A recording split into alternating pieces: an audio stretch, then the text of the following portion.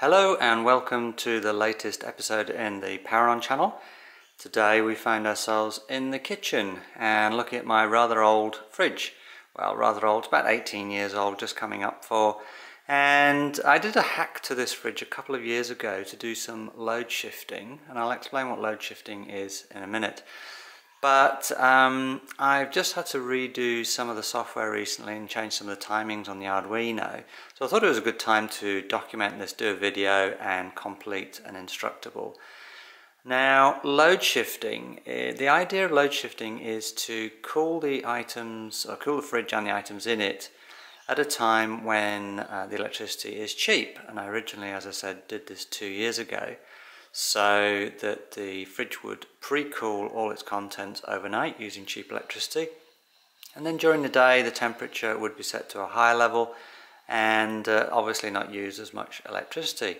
Now, I've turned that on its head recently because the solar bonus scheme in New South Wales has finished January the 1st, and I no longer get paid very much at all for my electricity that I generate. So I now get the fridge to cool down during the day using the solar electricity, and then obviously during the evening and the night I actually turn the temperature up and it uses less electricity at those periods of time. How do we do that? Well, let's have a look at the front of the fridge, and I apologise for sort of jiggly camera work. I'm not using the tripod at the moment.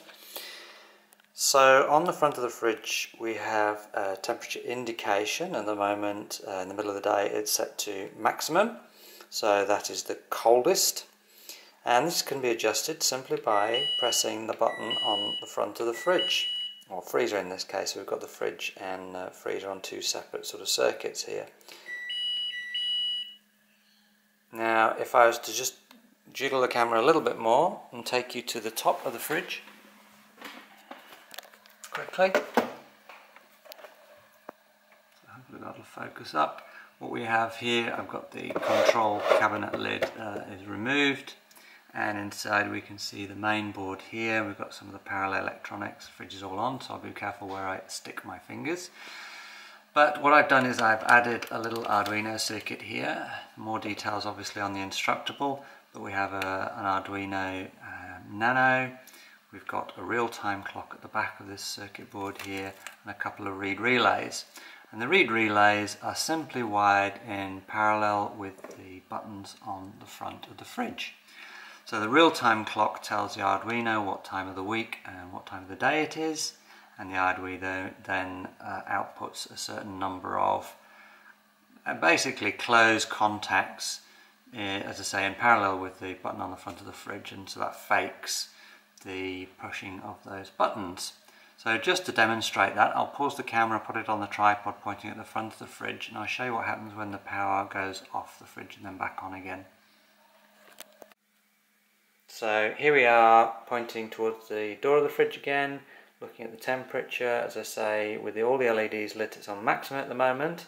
I'm just going to power the fridge off, and then when I cycle the power back on again, it will briefly come up to the midpoint temperature, because that's its default temperature when it powers on again. And then you'll see the Arduino very quickly, within a couple of seconds, boot up, and it'll issue two button press commands, both for a fridge and the freezer, to crank that up to maximum. So here we go, power off, and then power back on again.